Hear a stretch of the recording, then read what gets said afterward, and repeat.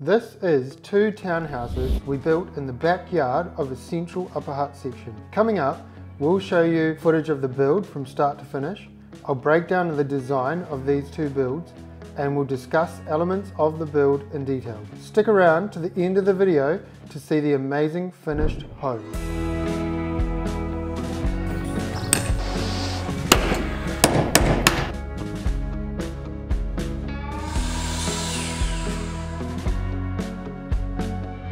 My clients had raised their family in this home and lived there for a while. They actually did an extension to this area here, and it was a little bit ironic that this area of the home that they had previously added onto the house was now being removed to make way for two townhouses. Two different times in their life, two different sets of goals. One of the first things we do when we consider a project like this is we look at the existing buildings in place that are going to get removed. We also look at the subdivision services plan. This here shows that the sewer is in the middle of the road.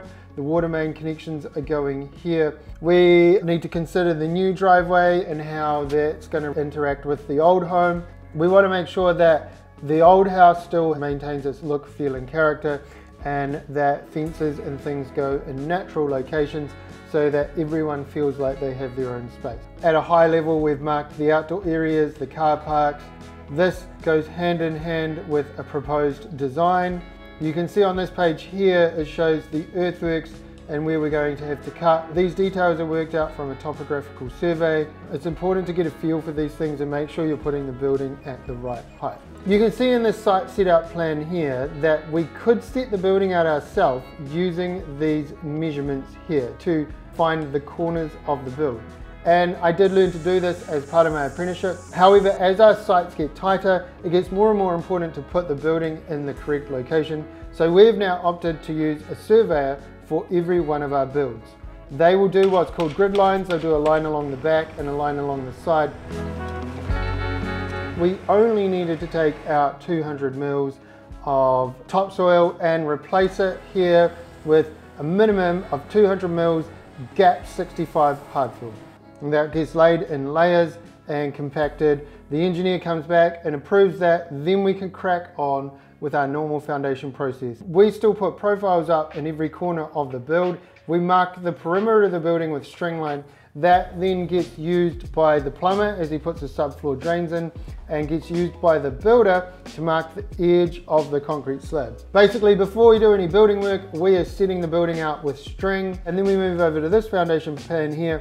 We make sure that the overall measurements add up on the sides of the buildings here, and we also make sure that these diagonals are right. These diagonals show that the building is perfectly square. For example, if this measurement here is 1957 instead of 37, and this one is 18,890, it means that my overalls are right, but I've got a little bit of a parallelogram instead of a square.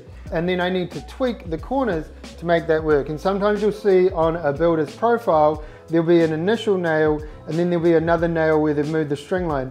Once we've locked in the line, we double nail it and we mark BL building line. It's really important to take your time at this stage because this is the time where it's the most easiest to make changes. It's also the time where it's easy to trip yourself up and carry on, and then it gets harder and harder to fix later. Not only do these measurements get double checked in-house, but then we have to pass a council inspection showing them that we've put the building in the right place to the right dimensions.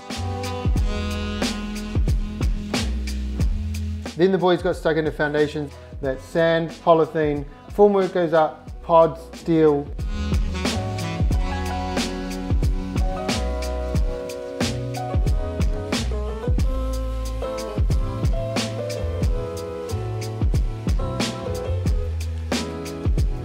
And you can see the layout for the pods here and where we need to put a thickening through the firewall. This thickening here ends up being a chunky steel cage, and this detail for that is shown here. So now the slab is prepped and we can pour concrete. This is always an exciting part of the job, and I like to say it is now set in stone.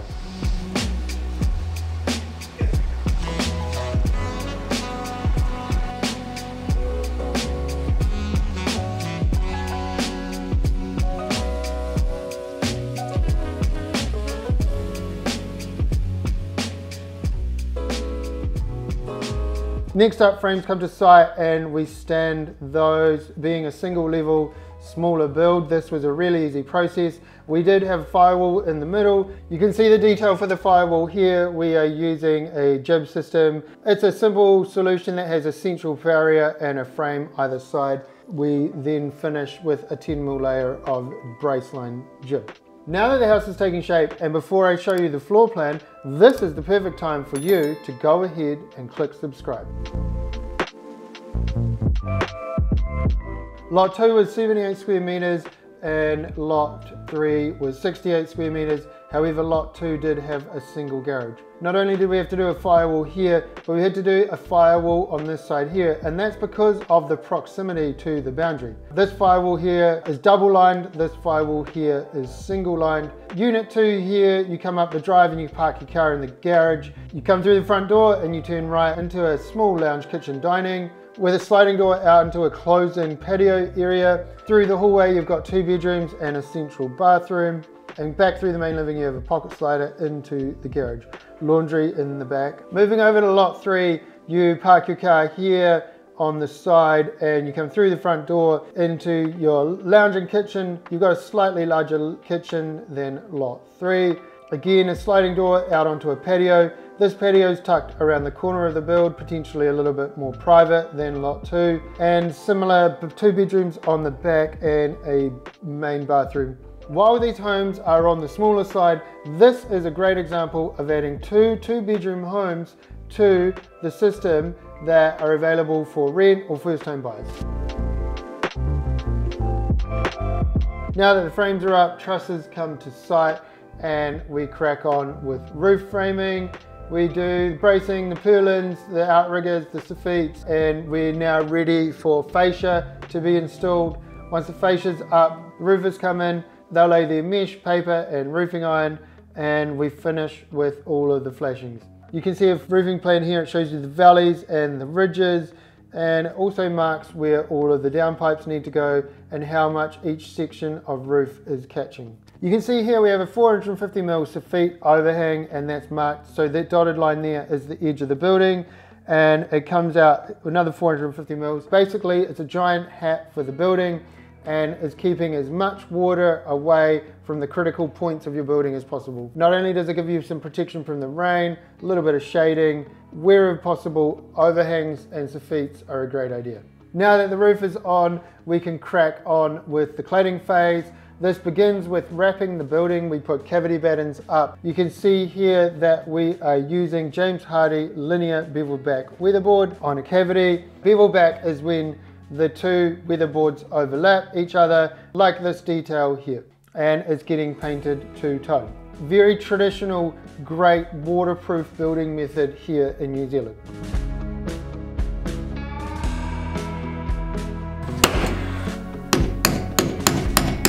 Now that we've clad the outside, we can move on to the inside. We get the plumber and the sparky in. We go around and we mark where every plug and switch is going to go, and talk with the owners about whether they want any electrical extras in the walls.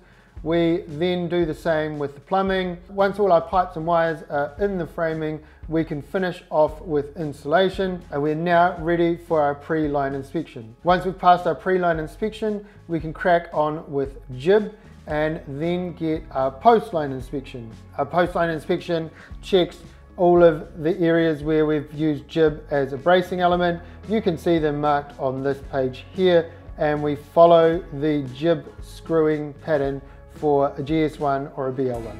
Now that the jib's been inspected, we can crack on with plaster, architraves, skirting, internal doors, and we get the painter back to paint the inside. This is where it really starts to look and feel like a home. We then put in the kitchen cabinets, we put the hard floor down, we put the carpet down.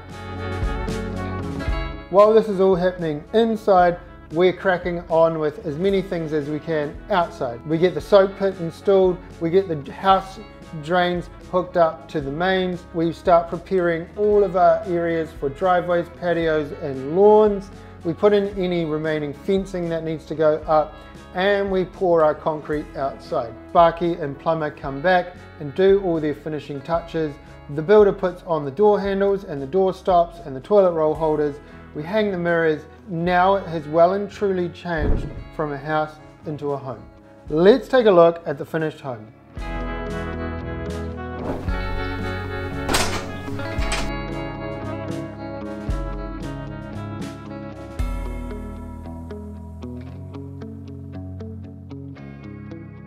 Personally, I'm stoked with how much space you feel like you've got in the kitchen. You've got a breakfast bar here, enough for 3 stools. Dishwasher, sink, you've got this huge above bench cupboard. Stone bench top goes all the way through. Heaps of room for your appliances.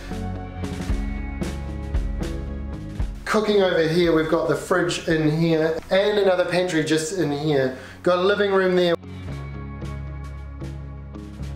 We've got a little outdoor yard over here. Outdoor living, garden shed. What else do you need? Down here we've got 2 bedrooms and a bathroom. Master bedroom with a nice gigantic bed. Bedside tables. Wardrobe with organized storage. Another room over here. Could be for a flatmate, could be for a child. Could get some bunks in here, or even a work from home office. Again, great space, great size. Bathroom, shower, toilet, basin. And we have got the laundry cupboard. 69 square meters, single story, off-street parking. Town is like a 5-minute stroll that way. We've got the supermarkets over there, we've got the doctors, we've got the cafes. Awesome spot, awesome location. We love being a part of the build. We love doing this kind of work. If you've got a backyard that you want to do something similar, give us a bell.